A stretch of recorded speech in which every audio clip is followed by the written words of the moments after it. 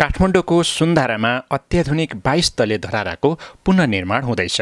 त्यसको ताजा अपडेट आजको यो भागमा तपाईहरुलाई देखाउँदैछौँ। नमस्कार, म रोहित। तपाईहरु हेर्दै हुनुहुन्छ अनलाइन हर्पल। 4 वर्ष अगाडि आजकै दिन सुन्दर धरारालाई महाभूकम्पले टुक्रा-टुक्रा बनाएर ढालेको थियो।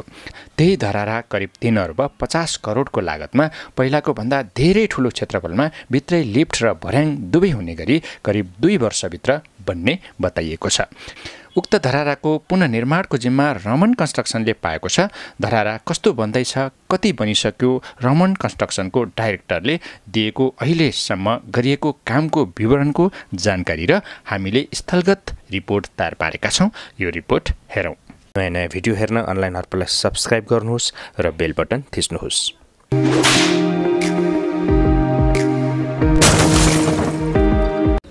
मेरो धरहरा मै बनाउँछु भन्ने अभियान हाम्रो सम्माननीय प्रधानमन्त्रीज्यूको यो अभियानलाई मैले एउटा धरहरा पुनर्निर्माण गर्ने जिम्मा पाएको छु र म रमन कन्स्ट्रक्सन प्रणालीको एक्जिक्युटिभ डाइरेक्टर रमन महतो, जसले चाहिँ यो धरहरा पुनर्निर्माण कार्यको जिम्मा लिएको छु।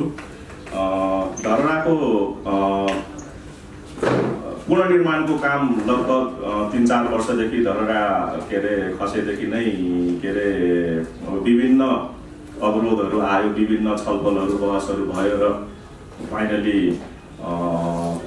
गएको आर्थिक वर्ष 2075 सालमा यसको टेन्डर भयो। फाइनली यसको डिजाइन फुल्ली सम्पन्न भएर टेन्डर गरियो। टेन्डर गरेपछि हामीले आफ्नो प्रक्रिया पुरा गरेर टेन्डरमा भाग लिएर हामीले टेन्डर हासिल गर्न सक्सेस भयौँ र त्यसपछि हाम्रो एग्रिमेन्ट 2019 साल सेप्टेम्बर 30 मा हामीले एग्रिमेन्ट पनि गर्यौँ। करिब 6-7 महिना बितिसकेको छ। सुरुको काममा हामीले काम सुरुवात गर्ने बेलामै दसैँ र तिहारको छुट्टीले गरेर 1 महिना करिब डिस्टर्ब भयो र त्यसपछि हामीले त्यो कन्स्ट्रक्सन साइटमा धेरै नै बाधाहरू थियो हैन। त्यहाँ अब पब्लिकहरूले युज गरिरहेको बाटो, हजुरको खिचा पोखरीतिर जाने बाटो, टेबालतिरबाट आउने बाटो सबै त्यहाँ लगभग धरहराको स्थल एउटा मेला लाग्ने ठाउँ जस्तो थियो र त्यसमा हामीले आफ्नो कन्स्ट्रक्सनको कामदारहरू, यो वर्कफोर्सहरूलाई त्यहाँ लानलाई निकै नै कठिन थियो पहिले सुरुमा। त्यसपछि हामीले बिस्तारै टेम्पोररी एउटा बार लगाएर टेम्पोररी बार लगाउँदै हामीले कस्तो भने ठाउँहरू बनाउँदै गयौँ, सफा गर्दै गयौँ। धेरै नै निकै नै फोहोर थियो त्यहाँ। अब दिसा पिसाबदेखि लिएर भत्केका टुक्रा टाक्री इँटाका टुक्रा टाक्रीदेखि लिएर काठका टुक्रा टाक्री, फलामका टुक्रा टाक्रीदेखि लिएर सबै किसिमको समस्याहरू त्यहाँ थियो र ती सँगसँगै अब अलिकति लोकल लेभलबाट पनि अलिकति हामीलाई केही डिस्टर्बेन्स भयो। त्यहाँ अलिकति डिसएग्रिमेन्टको कुराहरू थियो, बाटो भविष्यमा कहाँबाट कसरी लाने भन्ने कुराहरू। अब यी सबै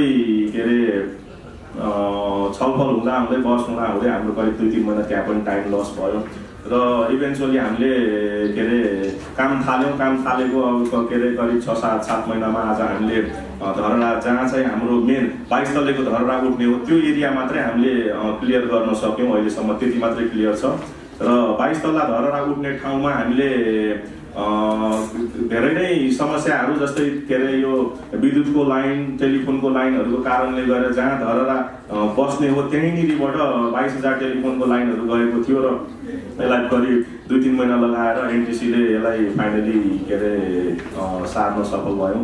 त्यसपछि अहिले फाउन्डेसनको काम हामीले सुरु गरिसकेको छौँ।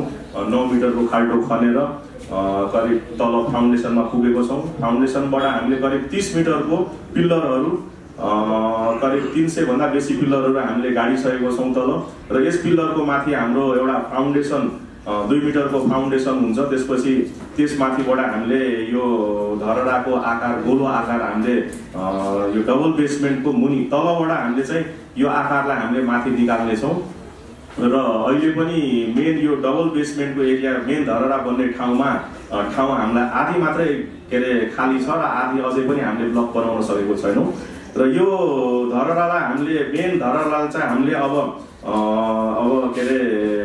कन्टिन्युअसली यसलाई हामीले चाहिँ अब उठाउँदै जानेछौँ र धरहराको टोटल क्षेत्रफल 42 रोपनीको एरिया छ जसमा के अरे अहिलेको हुलाक भएको ठाउँमा ट्रिपल बेसमेन्ट 3 तल्ले भूमिगत पार्किङ हुनेछ, जसमा 350 भन्दा बेसी गाडीहरू पार्किङ गर्न मिल्नेछ। र यो ट्रिपल बेसमेन्टको माथिपट्टि हाम्रो म्युजिकल फाउन्टेन गार्डन लगायत अनि अरू के अरे अरू फिचर्सहरू रहनेछन्। र यो सँगसँगै अहिले भएको टक्सार भएको ठाउँमा टक्सारको बिल्डिङ सिफ्टिङको काम भइरहेको छ। सब टक्सारलाई अब हामी करिब 1 महिनामा हामी सिफ्ट गर्छौँ। टक्सार सिफ्ट भएपछि टक्सार भएको एरियामा एउटा म्युजियम 3 तल्लेको म्युजियम पनि बन्नेछ र त्यो म्युजियमको काम पनि अब हामीले 1-1.5 महिनामा त्यसलाई थाल्नेछौँ।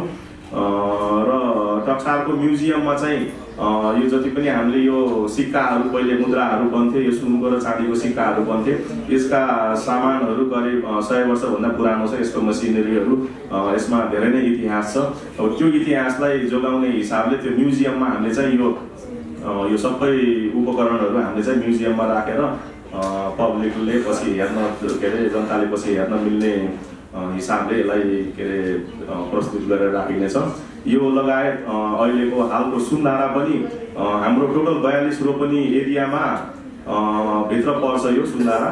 र सुन्धाराको अवस्था अब के अरे अलिकति पुरानो र एकदम यो के अरे फोहोर र बिग्रेको अवस्था थियो। पानी अहिले आउँदैन सुन्धारामा।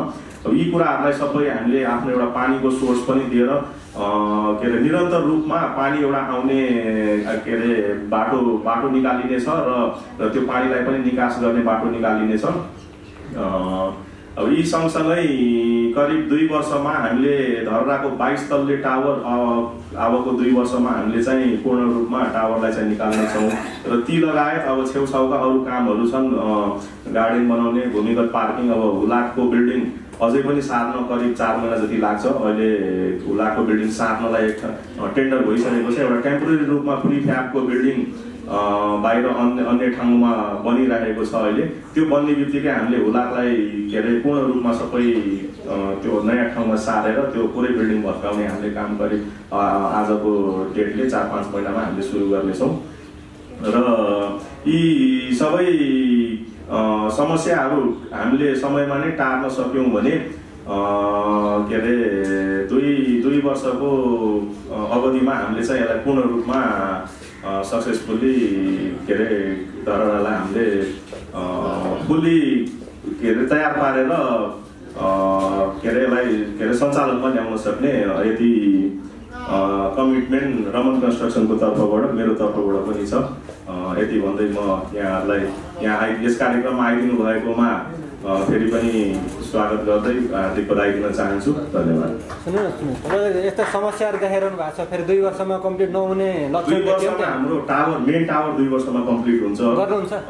टावरलाई समस्या छैन। मेन टावरमा पनि के छ भने तपाईँको एरिया ठुलो छ होइन। हामीले चाहिँ आधी मात्रै अहिले त्यो जाने डिस्टर्ब छैन, त्यो आधी मात्रै त्यति एरिया क्लियर भयो, त्यसलाई चाहिँ हामीले उठाउँदैछौँ। अब टावरको लागि डिस्टर्ब छैन। अब त्योसँग जोडेका अरू संरचनाहरू छ, त्यसलाई चाहिँ अब के अरे करिब 2 वर्षमा तिनीहरू पनि सिद्धिन्छ। तर अब कति ढिलो हुन्छ भन्ने कुरामा हाम्रो हातमा पनि छैन। अब कहिलेसम्म सबै सम्पूर्ण चाहिँ कति समय लाग्छ भन्ने न, यो गार्डनहरू बनाउनदेखि अब यता अब कम्पाउन्ड वालहरू छ, अब गार्डन बनाउने एरियाहरू लास्टमा अब भनौँ न 2-4 महिना अघिपछि हुनसक्छ। अलिक ढिलै होला 2-4 महिना, किनभने हामीले अहिले नै पुरै सबै सुरुमै सबै साइड क्लियर भएको भए 2 वर्षभन्दा अगाडि नै हामीले सिध्याउँथ्यौँ। तर अब स्टेप वाइज अब धेरै कुराहरू क्लियर छैन। अब किनभने यो पुरानो एरिया हो, यहाँ चाहिँ धेरै नै डिस्टर्बेन्सहरू छ। अहिले के अरे सञ्चय कोषको भवन, त्यो काठमाडौँ मलको ब्लक छ, बी ब्लक, त्यसलाई अब त्यो पनि डिजाइनमा भत्काउनु पर्ने थियो। हाम्रो डिजाइन त्यहाँसम्म छ, काठमाडौँ मलसम्म जान्छ। अब त्यसलाई भत्काउने नभत्काउने भन्ने कुरा निर्णय हाम्रो तर्फबाट हुँदा पनि अब सरकारको तर्फबाट यो निर्णय चाहिँ एउटा फाइनल भएको थिएन। अब यो कुराहरू फाइनल भएपछि यो 500 महिना जुन डिले भयो नि, यो अरू टोटल 42 रोपनीको एरिया चाहिँ अरू क्लियर हुन बाँकी भएकोले अब त्यो एरियातिर चाहिँ अलिकति काम 2-4 महिना पछि जान सकिन्छ।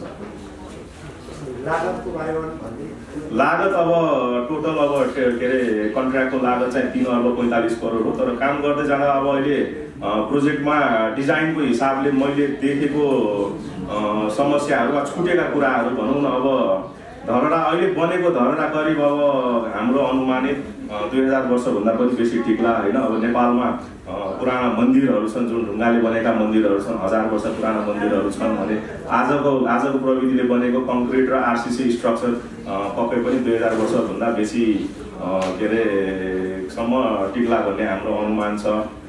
र अब हामीले यो धरहरा आजको धरहरा निर्माण गर्दा चाहिँ हामीले यो हाम्रो जेनेरेसनलाई मात्रै नभएर अहिलेको 5-10 वर्षलाई मात्रै नहेरेर त्यहाँको जति पनि क्यापेसिटी र ऊ छ त्यसलाई चाहिँ अबको 30 वर्षपछि नेपालको सम्पूर्ण जनसङ्ख्या सायद काठमाडौँमै होला होइन।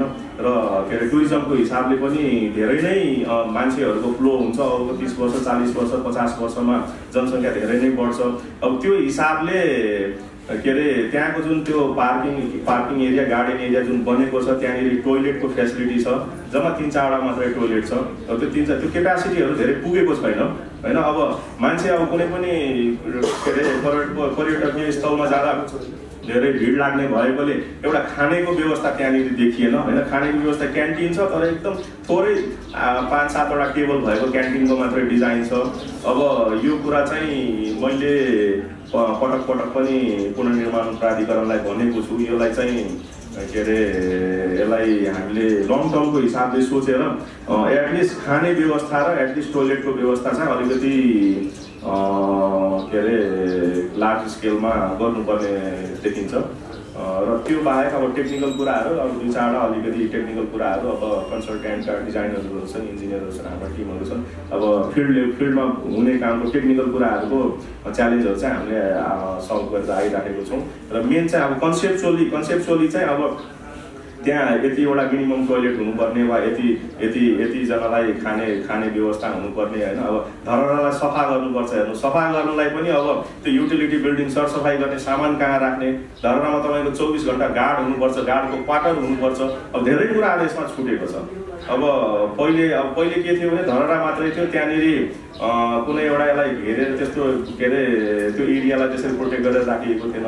तर अबको चाहिँ धरहरा कस्तो भने अब फोहोर नहोस् होइन र के अरे र यसलाई लामो समयसम्म यसको अस्तित्व होस् भन्ने हिसाबले नै अब यसलाई पुरै घेरेर यसलाई चाहिँ अलिकति संरक्षण गरेर अगाडि बढ्ने योजना छ। अब यसलाई चाहिँ यो योजनालाई फुल्ली सक्सेस बनाउन त्यो 2-4वटा छुटेका त्रुटि भएको कुराहरू पनि हामीले समावेश गर्न जरुरी छ। र यसमा चाहिँ हामीलाई पत्रकार साथीहरूको पनि साथ चाहिएछ, किनभने यो इस्युलाई हामीले जति एउटा नेसनल लेभल इस्यु बनायो त्यति नै सबैको यसमा चिन्तन मनन भयो भने यसलाई चाहिँ हामीले डिजाइनलाई अलिकति इम्प्रुभ गर्न सक्छौँ। किनभने अहिले कन्स्ट्रक्सनको फेज सुरु मात्रै भएको छ र अहिले पनि हामीले केही चेन्ज गर्नु पर्यो भने यसमा गर्न सक्ने अवस्था छ।